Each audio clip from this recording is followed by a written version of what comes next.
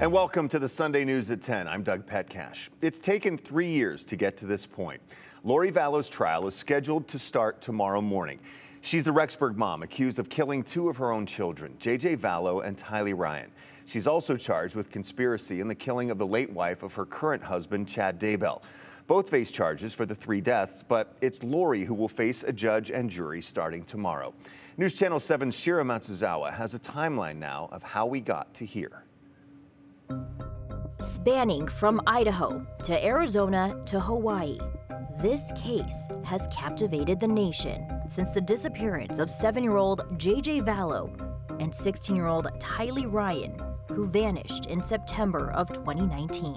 Their mother, Lori Vallow Daybell, never reported them missing. But 4 months later, Lori and her husband Chad Daybell were tracked down in Hawaii in January of 2020. Here, hotel staff members tell me that Lori Vallow and Chad Daybell actually checked out of their hotel rooms here just about 90 minutes ago. Chad, where are Lori's kids? Nate Eaton with East Idaho News was in Kauai this weekend right after police served Lori Vallow and Chad Daybell with 2 search warrants. One for this black Ford Explorer the couple was driving around the island, and another for their Kauai townhome where the couple's been living. They've been missing for 4 months. You have nothing to say? You're over here in Hawaii? But the mystery surrounding the kids' disappearance started long before Lori and Chad were found in Hawaii. Lori married Chad in Hawaii on November 5th. He's her 5th husband. But before that, she was married to Charles Vallow, and they lived in Arizona.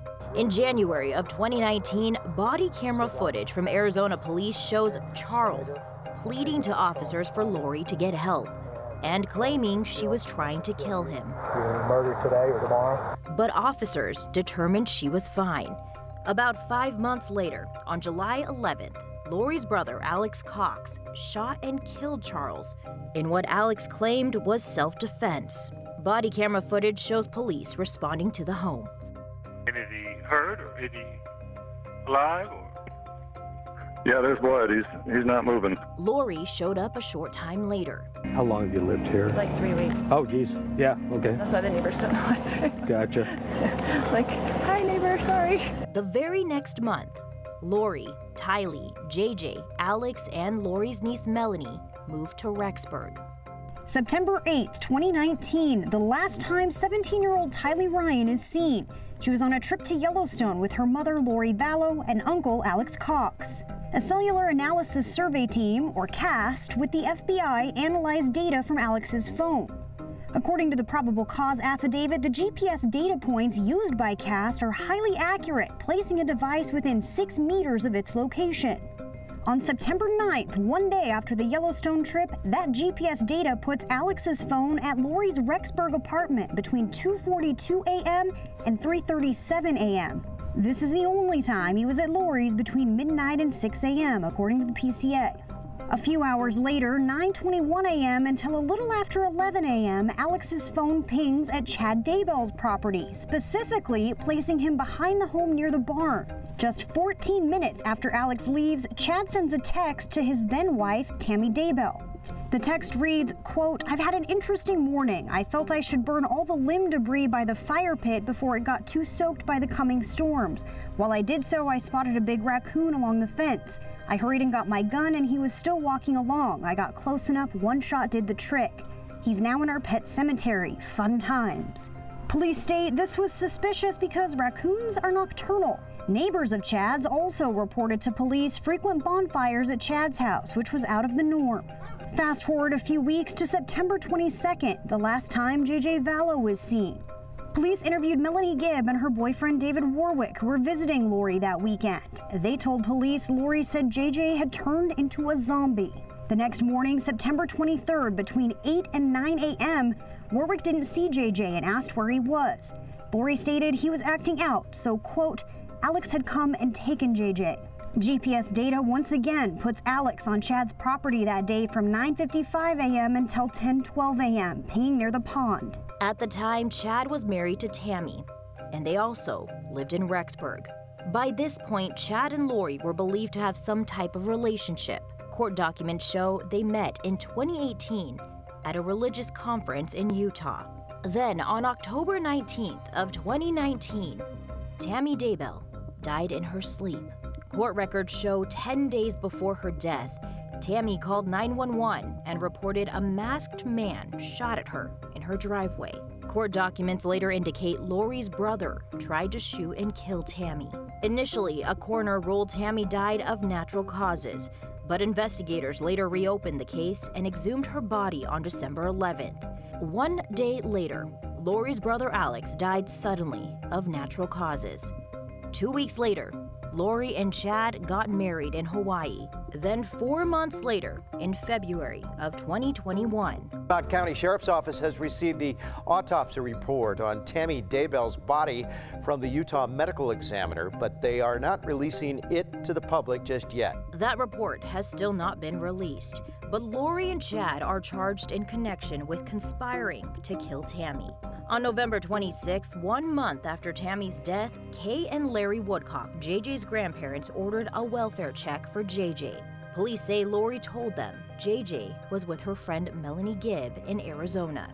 Melanie told East Idaho News Chad called her that day and said when police call, don't pick up the phone. He says, yeah, the police are over at Lori's house checking on JJ. And I'm like, JJ's not with Kay? No. My heart dropped deeper. Rexburg police returned to Lori's home the next day, this time with a search warrant. But Lori was gone. That's when Chad and Lori, newly married, are found in Hawaii.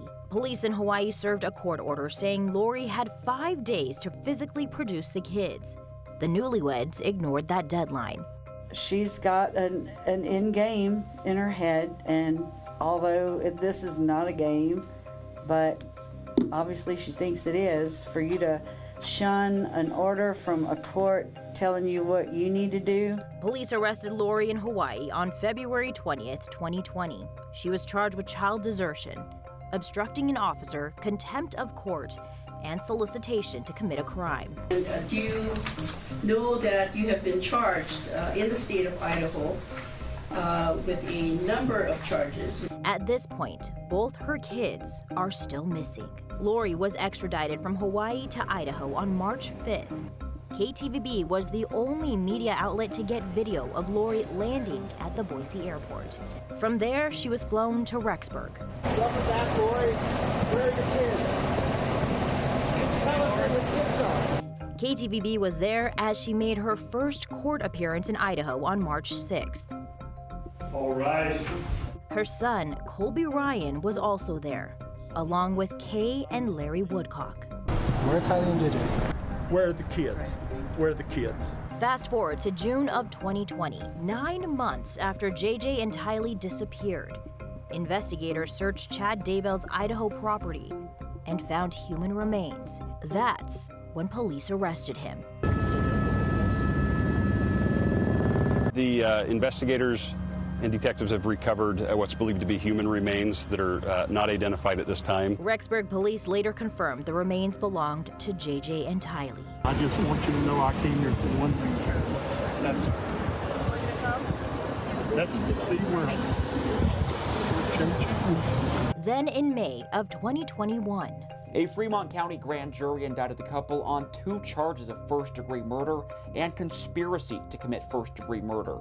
And another first in this case, with Daybell charged with first-degree murder of his late wife, Tylee Daybell. Members of the grand jury deliberated and determined there is probable cause to believe the Daybells willfully and knowingly conspired to commit several crimes that led to the death of 3 innocent people. A few weeks later, on June 8th, Lori was deemed not fit to stand trial.